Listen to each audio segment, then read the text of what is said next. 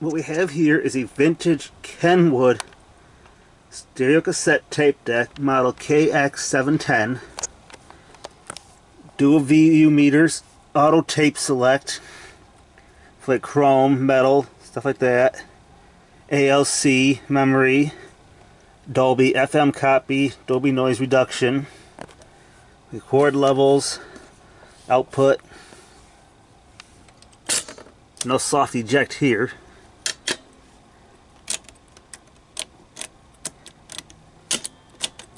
Buttons. Record. There's your main power button here. Dolby noise reduction LEDs. A peek and record. Tape counter. It doesn't run at the moment.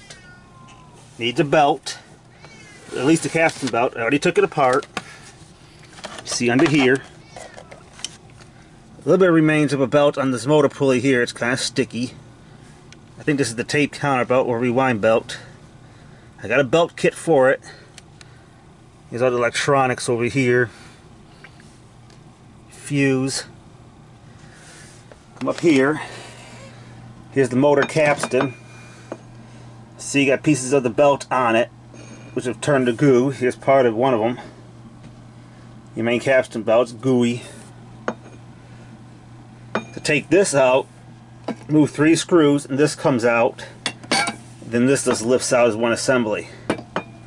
I got belts for it, so I'm going to go ahead, clean this off, get rid of the old belt residue, put a new belt on it, and we'll see if it plays.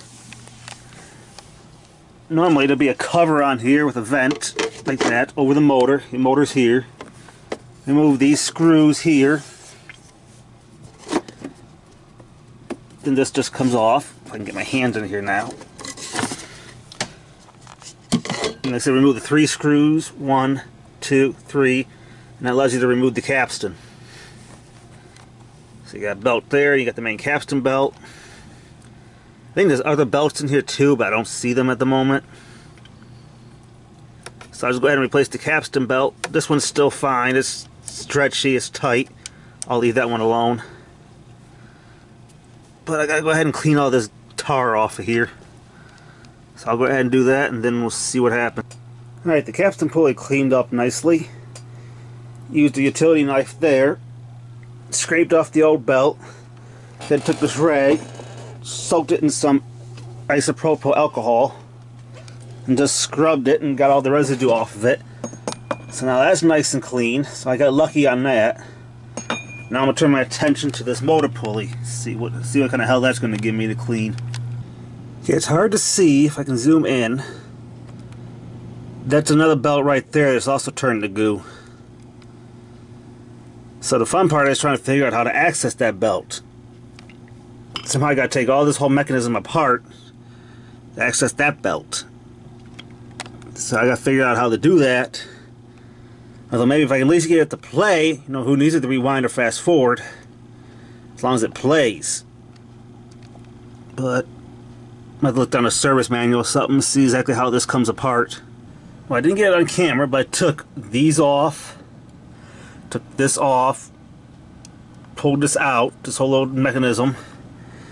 I don't know where the other belt goes on here, or I can't really access it. So I just put the one belt back on. This one's still good. So I cleaned this off the best I could to get most of the tar residue off that I could see. So once that dries, I'll put this back in, put the capstan belt on, and then we'll see if it will at least play. They make these things overly complicated. They're not designed to be serviced by amateurs. All the springs are back in the best I could do.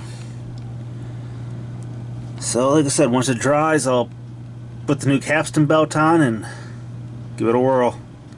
Alright, got the new capstan belt on. This is rebolted down. See there?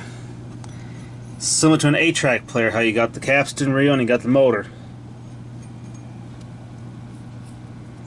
So you got the flat belt. It's staying on. So you know it's aligned properly. So before I put this back on, Let's go ahead and power it up and see if everything's aligned up correctly and see if it even plays. Well, some success. Yeah, played. Capstan's turning now. See the pinch roller, but it's not, the take-up spool's not rotating. But it rewinds, fast forwards. That's all I'm getting out of it. So I need that one belt, which I can't access. So, somewhat working, but still not playing. Alright, one last update before I take this in for service. You got this white thing on here. Almost looks like it'd be a pulley for that small belt, which I'll find in a minute. Now I'm thinking it rides on the tape pulley from there to here, but then if I hit the play button, see how that moves in, so then that's blocking the belt. So I can't see it going from here to there. I'd put this one on. This little skinny belt here goes from this tape reel to somewhere over here. This is the small one here, because I found remnants of this one over here somewhere. So it probably goes from here to something over here, I think, but I don't know. I'm looking at the service manual, but it doesn't really show you how to work on it. It just shows you like parts and stuff, but it doesn't show you like where the belts go. So I'll take this in for service tomorrow. Today's Friday, they're closed now. I'll drop it off there tomorrow. And then there'll be an update on when this thing's up and running. It needs to be professionally cleaned anyway because it's dirty. So I've done all I can. I've taken this mechanism apart 1,000 times. I've done what I can. Now it's up to the professionals.